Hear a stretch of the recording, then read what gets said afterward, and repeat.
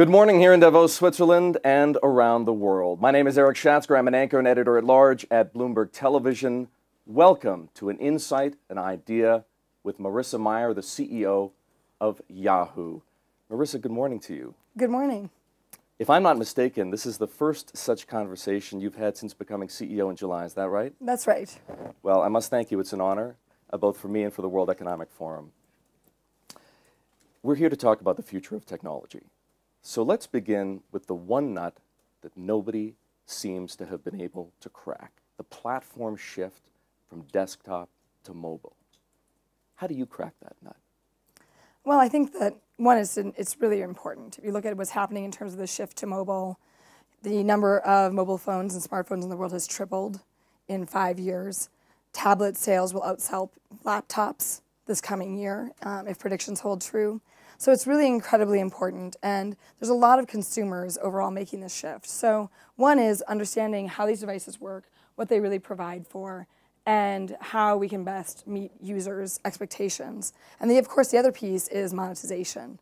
And that's the nut. There's all kinds of really interesting applications that exist on the phone. The real question is making money from it. And I have a lot of faith and confidence that whenever you see a consumer shift of this type, that there will be a very interesting value-added way to create a monetization around it. Where does that confidence come from?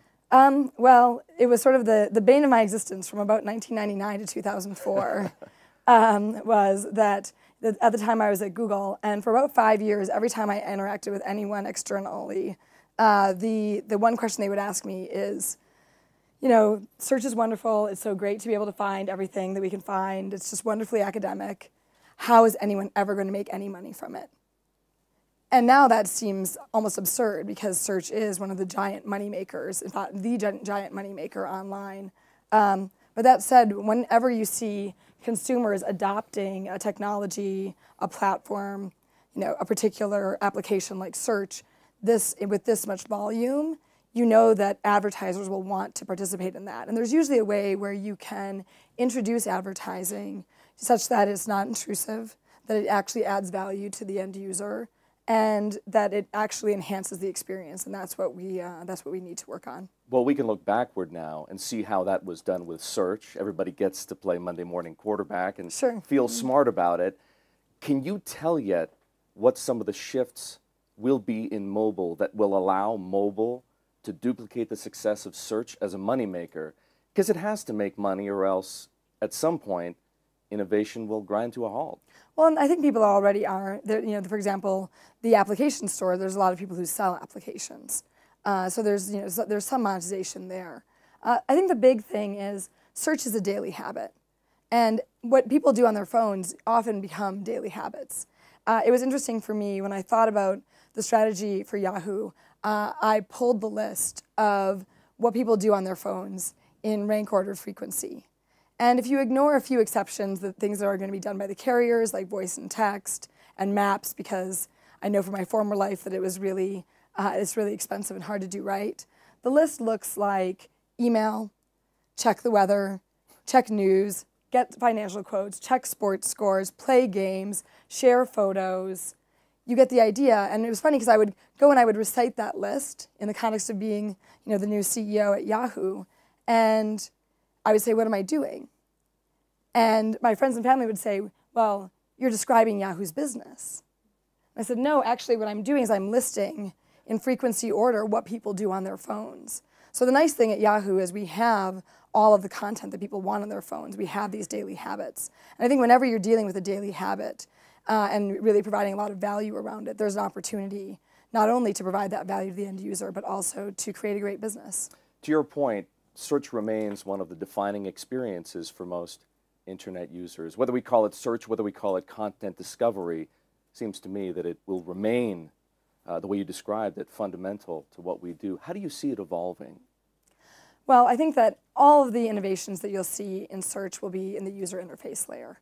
So, you know, if you look at the past few years, there's been universal search, the notion that search won't always be text-based. You can get videos and images, instant search, so when you're typing, the fact that it's very speedy and responsive, voice search, the fact that now, something like a quarter to a third of searches are done by voice on the phone. So all of those types of things are what we're going to see evolve in the future. And I also think that there's a huge opportunity in search around personalization, understanding what do I know already, what are my preferences, and how to present the information. And I think that that extends beyond just search, but broadly to discovery. If we can think about how do we take the internet and order it for you? There's all these news feeds all over the web that people will check, Twitter, Facebook. And the question is really, what order should people read things in the morning? What should they look at? How should they do that? And to really do a great job in that kind of discovery mode, in addition to search, you need a terrific sense of personalization. Will personalization then, in some respects, replace search? That once the computer, so to speak, figures out what it is we like to look for, it'll just look for it on our behalf and we won't have to go and do it any longer? I think the right way to think of it is it's not that it replaces search, but it becomes a critical part of search. I think one provocative way of thinking about it is in terms of a lot of people will say, well, when you type into the search box, that's your query. In the future, you become the query. It's what you typed, it's your background, it's where you are, it's your preferences, it's what you looked at yesterday, and the search box can take all of that as the input and come up with a set of results that are customized for you. And the nice thing is if you're the query, one, you could actually explicitly type in search terms, or you could just be the query passively. This is the notion that if we can pick up on your context, who you're talking to, where you are, can we actually provide useful information or a series of links, pictures, videos that are actually more useful in your current context because of that context? That sounds exciting, but right now the web for most of us is still a very managed, curated experience. How long does it take before we get there, and what are the key enabling technologies going to be? Sure. I think it's probably going to happen in the next 3 to 5 years. I think that a lot of what we've seen happen, image recognition, voice recognition, translation, these were all backbone technologies to really being able to understand context. Now it's a matter of being able to take the personalized notions that people have already been expressing online, things like likes on Facebook, what do you tweet, what do you pin on Pinterest, right? What articles do you click on? Taking all of those little signals and mapping those to understand that when, for example, I like clean energy on Facebook and I tweet out something about green energy, that's in fact the same interest of mine. Are different companies going to do it differently, or is this the kind of thing that everybody's going to have to move in the same direction on? I think that different companies will do it differently. I think that one of the key pieces here is you have to understand and decide what the ontology of entities is. Explain that. Meaning, how are things named? How are they organized into hierarchies? So, for example, you need to know that Wisconsin is a state and that there are cities inside of it. I'm from it. And so if I say that I like Wisconsin, that there's a whole bunch of interests that cascade off of that. And so you need to understand that hierarchy of objects, but you also need to be able to understand how they relate to each other and synonyms, deduplication, things like that. Does this personalization then become, the way that you described it as somehow complementary to search? Does that create a new paradigm? We talk, or at least the most recent thing that any of the large internet companies has come out with is this social search that Facebook has introduced. Is that a stepping stone along the way to what you see? I think so. I mean, there's the social graph, which is really important and very fundamental. But I think what I'm talking about in terms of personalization, it will give way to the interest graph. What is that? The interest graph is the set of things that I'm interested in. And if you know the set of things that I'm interested in, you know the set of things other people are interested in, you can create connections between people that aren't just based on whether or not they went to the same school or worked in the same place, but are actually based on, are they interested in the same things? So for one, we can create very powerful personalization technologies because we can see what other people who like the same things, are interested in the same things that you are doing and provide you the same information through things like collaborative filtering. But there's also a very powerful social component there because we can show you interests you may have in common with people you didn't realize. For example, I recently found out that Reid Hoffman, the founder of LinkedIn, and I both had the same major at Stanford, symbolic systems. So, you can see these kinds of things in the interest graph. But you can also find people who you maybe have never met, but really should know because you have so much in common with them. It would seem to me that it's a pretty high bar, or at least the barrier to entry to the interest graph is pretty high. You've got to have, as a company, as a platform, a fairly broad and deep level of user engagement, don't you? That's right. And we're really very lucky at Yahoo because we have the homepage. We also have finance and sports and games and news and things like OMG, which is celebrity news. And so there's a lot of different verticals that we play in, and then also very broad applications like search and mail. Does the interest graph have the potential to disrupt sort of the paradigm for tech power that was in some respects, if not set, coined by your old boss, Eric Schmidt, the four horsemen, Google, of course, Apple, Facebook, and Amazon? Could the interest graph, or perhaps even something else, change that order of the universe? Well, I think all four of those players do a really terrific job providing a lot of great experiences for end users. And so, I think that all four of those people will become major players in the future. I think that the piece that the four horsemen analogy misses is that there are other players in the space. I think, for example, Twitter is very exciting and very interesting. And I do think that technology isn't stagnant. It's amazing to think about the different waves of the internet and technology, right? The first wave really was Yahoo itself, the directory. There's these pages out there. How do you organize them? And then the web got so large that the directory model broke down and gave way to search. And then, then the next wave came with social. And now I really think we're on the mobile wave. And so, and you think about that, that's all happened in about, 15 years. Right, we've gone through four major technology shifts in terms of who the main players really are. And so I think that there's always opportunity for new disruption. And I think that a lot of this will be around interests, but that's just my prediction. So we shouldn't, as consumers or in any other role that we may occupy, worry about the control that certain companies may exercise over the internet itself and the information that it contains? Well, I think that privacy will always be something that users should consider. But I also think that privacy is always a trade-off.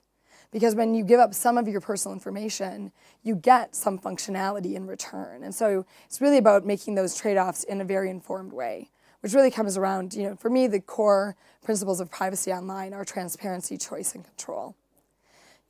Tell the users what information you have and how you use it. Allow them to control what information you have, and choice. Do they want to use the service in a personalized way that involves that information or not? And so I think those are really the big three components of privacy online. And I also fundamentally believe that user data belongs to the end user. You do? Yes. Because clearly, the question of control is the one that gets people most exercised. How do you ensure, or how does any company that participates in this space, this industry, whatever you want to call it, guarantee that remains the case, and provide users with enough confidence that the information that they share isn't being abused? Well, the second part is all about transparency. What do you do? What searches do you have, and exactly how are they being used? And I do think that that's something that is really important. I think that there will be industry standards that arise in terms of really providing users almost an account statement.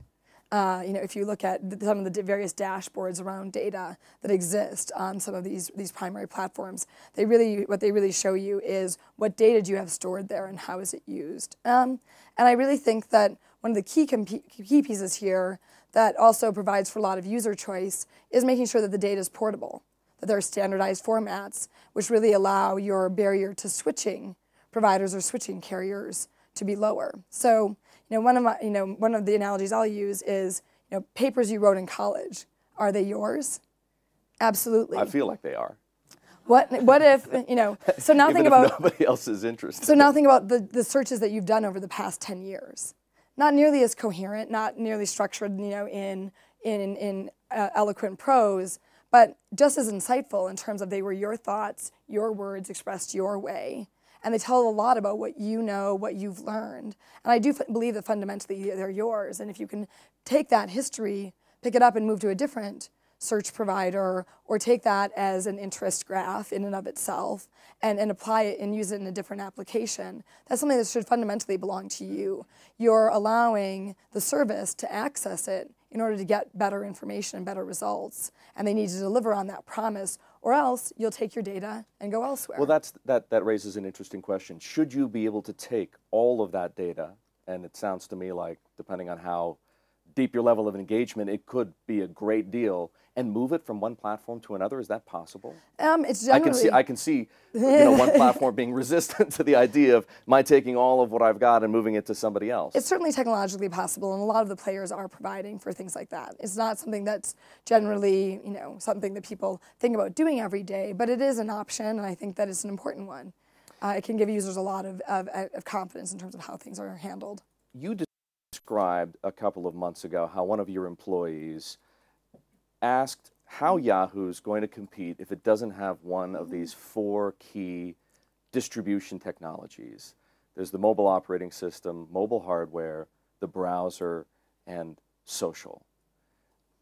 I don't know that we got an answer.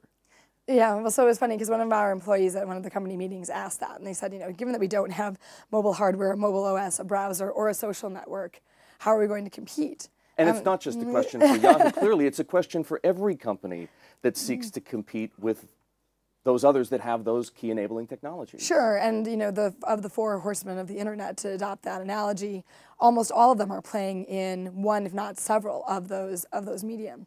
But I think that the big piece here is that it really allows us to partner. Yahoo's always been a very friendly company, has always been, because of our focus also, not in addition to technology, but also on media, it ultimately means that there's really an opportunity for strong partnerships, and that's what we'll be focused on. So we work with, for example, Apple and Google in terms of the operating system. In terms of the social network, we have a strong partnership with Facebook. And so we're able to work with some of these players that have a lot of strength in order to really bolster our user experiences that we offer on the Yahoo site. Is that die cast? You talked about this new graph, the interest graph. Is that the kind of technology that will become key to distribution? Well, I definitely think with the web becoming so vast, there's so much content, and there's so much social context. And now with mobile, there's so much location context and activity context. How do you pull all of that together? And the interesting way to take it is to say, okay, we're going to use some of that information, your personalization, your context, what you've done, all that, to actually make sense of the content. It's really the internet ordered for you, which is interesting because it actually brings Yahoo back to its roots. It used to be that that's what Yahoo was. It took the internet and ordered it up. Now it's so vast that you can't just categorize it anymore, but could we provide a list of information, a feed, if you will, of information that is ordered, is the web ordered for you, and is also available on your mobile phone. Some of those technologies remain tremendously competitive. There's competition in the browser world. There's certainly incredible competition in the mobile hardware world and in the operating system world. What about social? Is the war for social over? I think that Facebook provides an amazing platform, and so I think that it will be one of the predominant platforms, if not the predominant platform. But now what happens with social is what you do with it. It's not just about writing down who your friends are. It's actually about taking that and finding useful content and telling me, hey, you're in Davos right now. Do you know who else is? Right, and being able to offer me the opportunity to opportunistically meet up with someone who I didn't know would be here. There's a natural conflict, isn't there, in the world of technology between innovation and execution. We see many companies struggling with it. Can both be done well at the same time? It's funny because it was pointed out to me a few years ago that one hypothesis is that innovation, if you think about what's the opposite of innovation, a lot of people will say, well, it's the status quo, it's stagnancy. And there's another school of thought which says that the opposite of innovation is execution. That if you have to be in heads-down execution mode, it's very hard to find the space to innovate, to have those new ideas, and to pull things in. And I know that for us at Yahoo right now, this is going to be a great period of execution. can we take these products that we have and revitalize them for the web and also make the transition to mobile? And while we're doing that execution, will there be room to innovate, to say, hey, this is how Yahoo Groups worked on the web, but now there's all these new opportunities in terms of how group communication should work on the phone. Can we actually spot some of those innovative ideas? And I think there is, but it's hard because I do think that they are natural opposites. Is size a barrier to innovation? I don't think so, because I think that if you can innovate at scale and with large size, but you have to be very principled about it. If you have, say, 10 engineers and you're going to grow that to be 20 or 30, do you want to be doing the same set of things 2 or 3 times better, or do you want to be doing 2 or 3 times more things? And in terms of really, interestingly, in terms of execution, this is a great example of why they're so much opposites, that if you really wanted to execute perfectly, get the design exactly right, really work through all the details, you'd invest 2 to 3 times as many people per project. If you want to find those new ideas, those far-flung ideas, those things you might not otherwise find, you want to take those same people and put them on something that's far-flung that you've never thought about.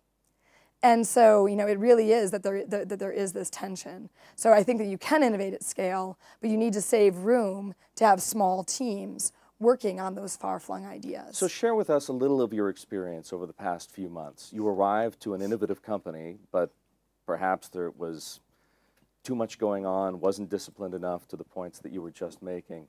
What have you focused on? What are you most excited about when it comes to innovative technologies, particularly the ones that you have some control over? Well, I was really overall just genuinely pleased and surprised. I knew that there had to be great people at Yahoo. The same way that when you sometimes look at art, you can tell if it was created by a nice person or not, or a depressed person or not. Like when you feel Yahoo's products, you can tell that there's really nice, very smart, competent people there that have a great time. And, and it's true, that it's a great company overall that has a very fun culture. And, for my first few months, my focus really was on people. Because I believe fundamentally that technology companies live and die by talent. And that's why when people talk about the talent wars, it's not really that some of the companies that are in the talent wars are that competitive with each other. It's just that when you start to see the best people migrating from one company to the next, it means that the next wave is starting.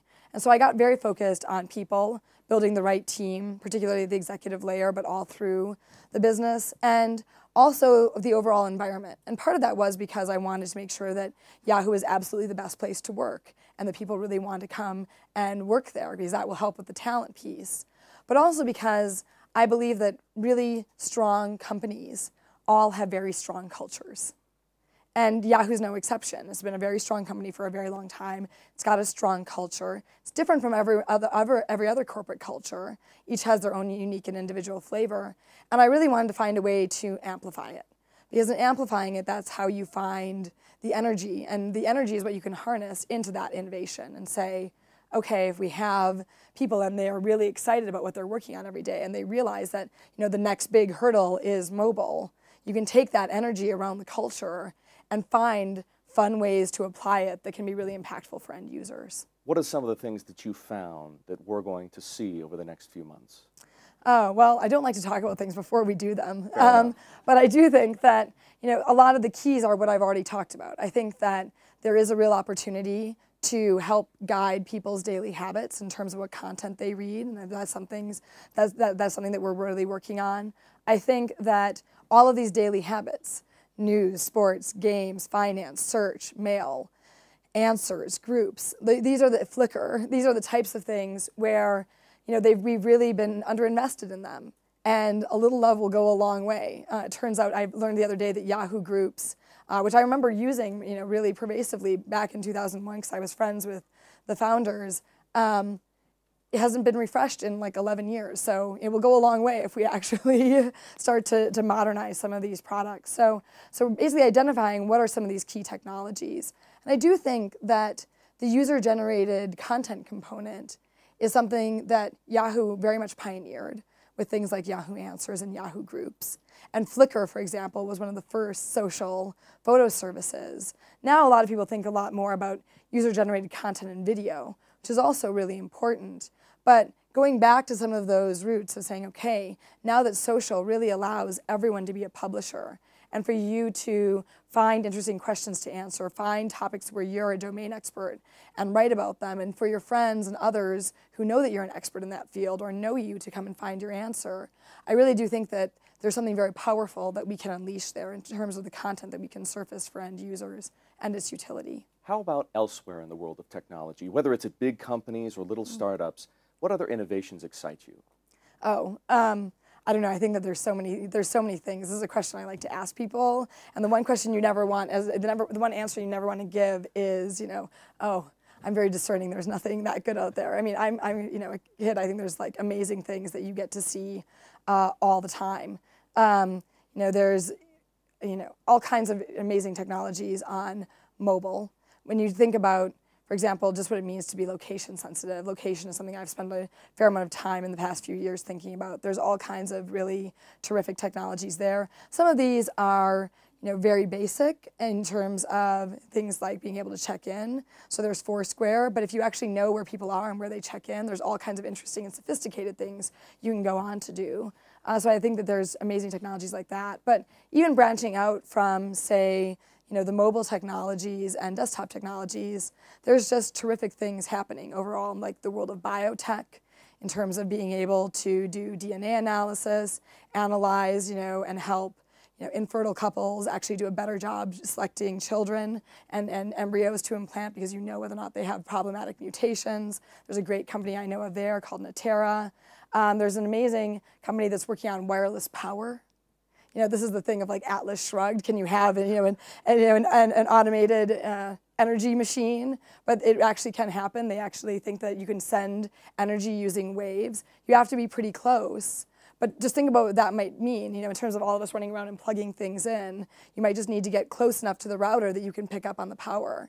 And what that could do for the world of advertising, if, for example, the sign at the bus stop that's, lit up from behind actually had, wireless power behind it. You could sit there at the bus stop and charge while you're using your device. It would be pretty amazing. So there's all kinds of really exciting new things that people work on every day. When people get excited about technology, they often forget about the role of design.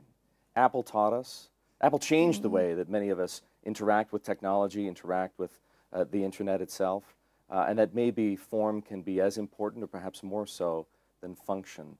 How much do you think about that? How important is it to what you're doing? Well, I think about design a lot. I think that Apple is obviously the gold standard, but I think that in that, Apple's philosophy really is that the design and the technology itself should fall away. And I think that's really true, that a lot of these interaction technologies become really powerful when they do just fall away. I think that the amazing thing about tablets, the fact that you can just flick and get rid of things and switch from page to page, the pinch, the zoom, these are things that are so intuitive that you actually can see small children, begin to use a tablet. There's terrific, videos that proud parents will upload showing children that before they can even learn to talk, they know how to turn the page and flick things on iPads, and and they can navigate within videos to their favorite part. They can't even express why they like that part, but they know how to get there using the gestures on the tablet.